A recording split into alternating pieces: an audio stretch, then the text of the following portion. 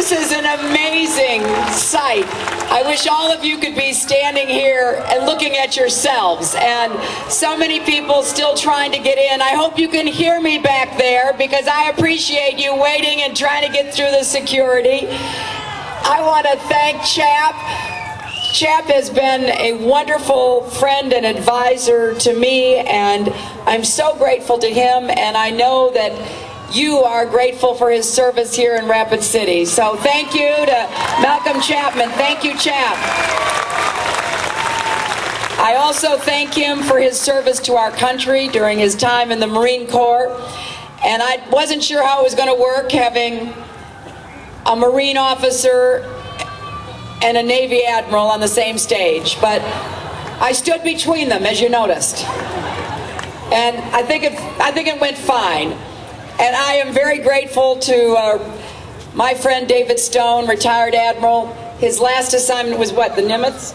The Nimitz Battle Group. And if you've ever seen any movies about these battle groups, you know what an awesome responsibility it is, with all that he had to worry about, because he commanded it during the troubles in the Balkans in Bosnia and Kosovo. So I'm very grateful that retired Admiral Stone has campaigned for me and is now campaigning across South Dakota with me, because his message is one that I want to really underscore. We have to elect a president who will take office on January 20th, 2009, ready to walk into that Oval Office and start making the tough decisions that our next president is going to face.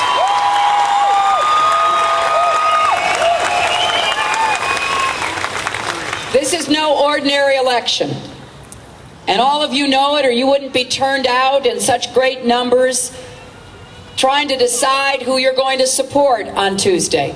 It's one of the most, thank you,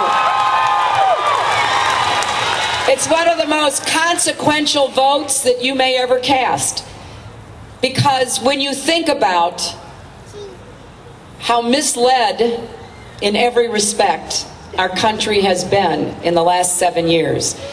This is not just a question for Democrats or independents, but Republicans and every concerned American. We're going to have to reverse the damage and begin once again to put our country on the right path. Now, I am fully confident and optimistic we can do this together if we have the right leader who is sworn in next January.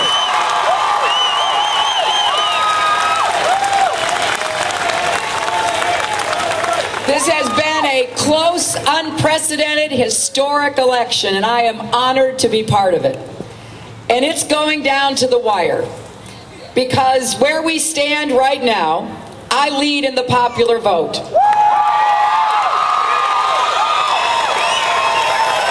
More people have voted for me than have voted for anyone ever seeking a nomination for a major party in the history of our country. My opponent has a slight lead in delegates. So this is by no means over. And I think you know that, or you wouldn't be here tonight. In fact, I think South Dakota can help make the difference. People are going to be watching South Dakota. South Dakota and Montana will have the last word next Tuesday. I just finished doing some interviews with some of the local reporters, and one of them asked me, well, why are you campaigning so hard in South Dakota? After all, South Dakota historically votes Republican in the presidential campaigns in the fall. But I believe in repentance and redemption.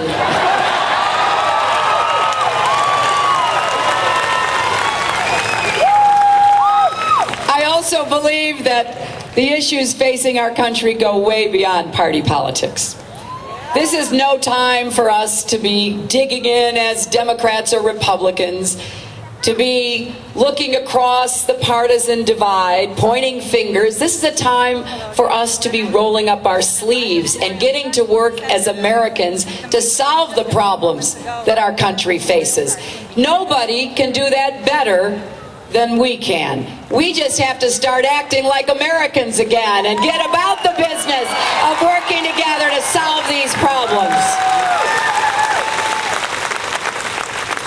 That's why I have been honored to campaign across the country and why I am privileged to be campaigning here in South Dakota. And I think it's true, as Chap said, that there won't be a day between now and Tuesday when you won't have my husband, my daughter, or me right here in South Dakota making our case, asking you for your support. You see, we have this old-fashioned idea that in America, more democracy is better than less democracy.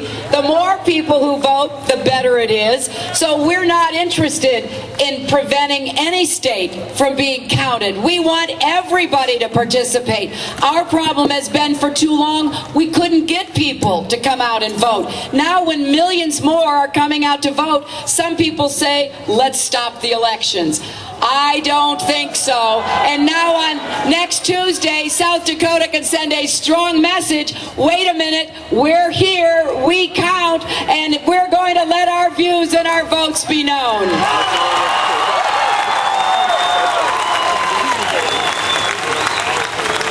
Because what's at stake in this election goes way beyond politics as usual.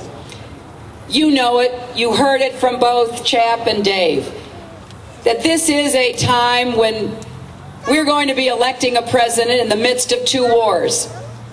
That hasn't happened before.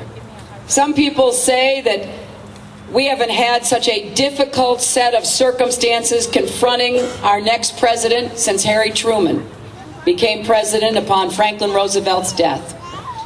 We know that we've got a lot of repair work to do. And I have been very specific in this campaign because I want you to know what I will do as your president. You see, I think part of the obligation of the next president is to be specific, to increase the accountability that the people will impose upon that president. I don't think we need to elect someone and not be sure exactly what's going to happen.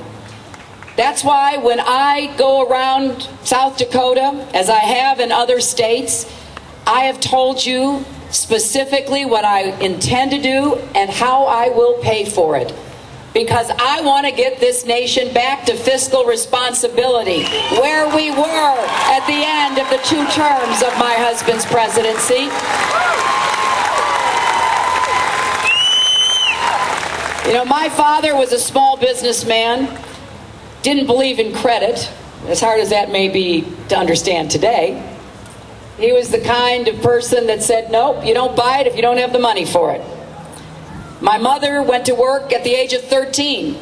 So I come from parents who taught me that you don't expect to live beyond your means, you don't expect your government to live beyond its means. And during the 1990s, we saw the reversal of the deficits and the slow whittling away of the debt. And that was important because it released money into the general economy so that we could create more than 22 million new jobs. It removed the leverage that other countries have on us when we owe them money. It put us in a stronger position to solve our problems both at home and abroad. Now, sometimes during this campaign, I hear my opponent or his supporters criticize the 1990s. And look, I know in a campaign, you can be criticized for anything. I, of all people, know that. But I always wonder to myself, when I hear folks criticizing the 90s, what didn't they like, the peace or the prosperity? Because I thought